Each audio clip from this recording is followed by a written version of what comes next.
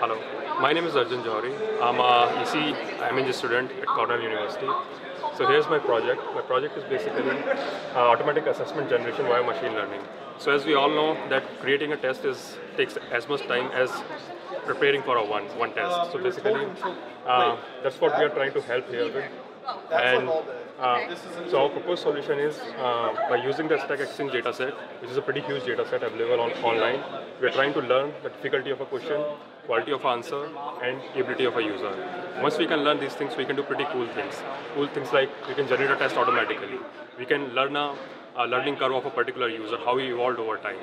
And that's what we are trying to do here. So this is our whole model. This chart shows here the entire history of a question and what's the quality of each of those questions.